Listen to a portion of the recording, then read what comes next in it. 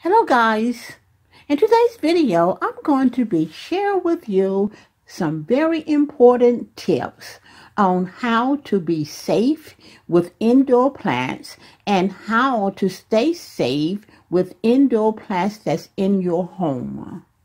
There's so much talk about indoor plants being poisonous to humans and pets, so I wanted to make a video sharing with you several tips on houseplant safety. Before I share the tips, please subscribe and hit the notification bell. Tip number 1. Always wash hands and other body parts after handling or touching any houseplants.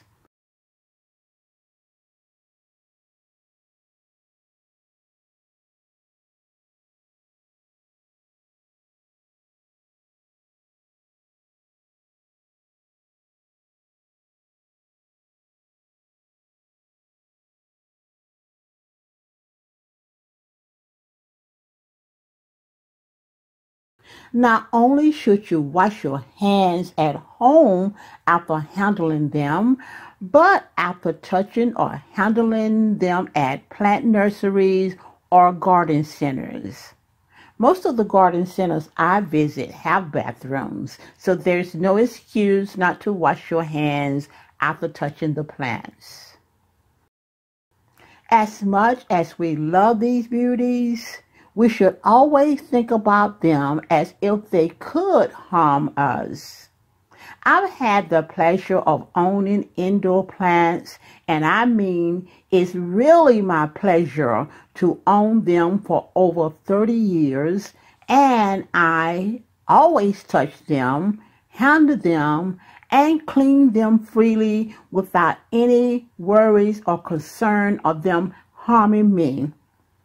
Just as I do when I handle things like raw meats, cleaning products, dirty clothes, hair products, and many other daily things I come into contact with. I wash my hands immediately after handling those things, and I treat my houseplants the same. So wash those hands because you never know what's going on with those beautiful plant babies. Tip number 2. Just for the sake of being cautious, try not to touch your eyes, nose, ears, lips, children, pets, and food while handling or after handling your indoor plants. Again, just simply wash up. Tip number 3. If you notice any signs of pests, insects, fungus, and or bacteria on the plant or soil, put some protective gloves on. Move the plant away from your other plants and try getting rid of the problem as soon as possible.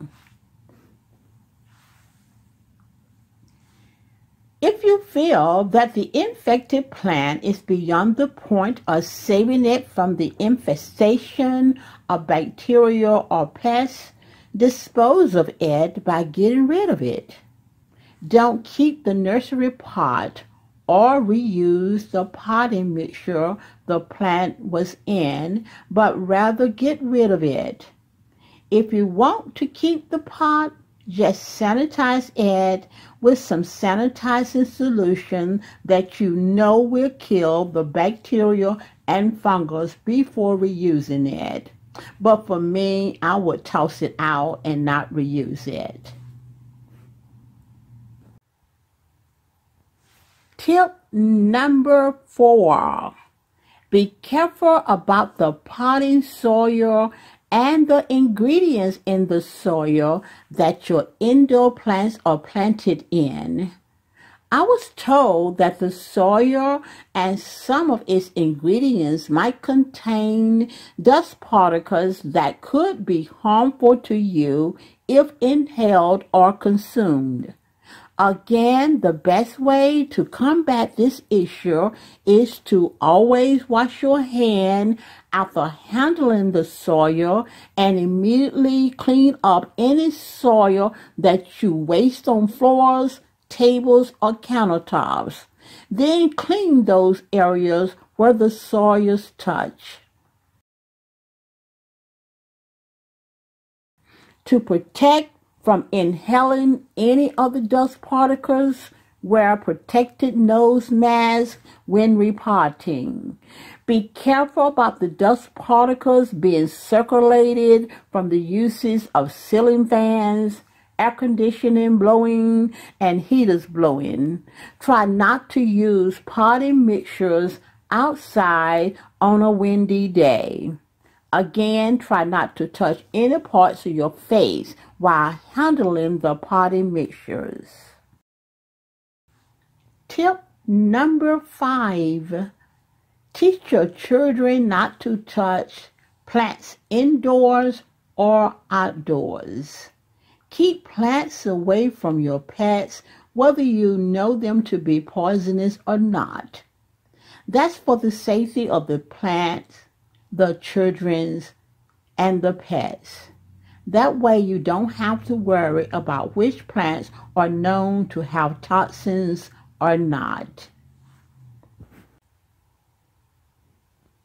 Tip number 6. Be watchful over your pets to ensure that they never drink the drain water from your indoor plants. So keep that drained water away from little humans and pets by throwing the drained water away as soon as possible. If you water your plants with cups and glasses, make sure you wash them well with dish soap and water. Then rinse well before you or your family use them again. Don't make the mistake of seeing that one of your plants needs some water and you pick up a glass and fill it with water and water the plant and then sit the glass back on the table or in a sink. Keep your family safe by washing it immediately after watering the plant, or don't use them to water your plants. Tip number 7. Be very careful displaying your indoor plants near food prep areas and eating areas, such as in your kitchen and on your dining room tables. Some plants, I am told, contain some types of toxins that can make you, your family, and pets sick. I love displaying and decorating my kitchen countertops with indoor plants. At all times, my countertops are beautifully decorated with several houseplants. But before I start my food prepping, cooking, and eating, I remove all plants from the counters and place them in another part of my house. Then I wash my hands and clean and sanitize the counters where the plants were sitting.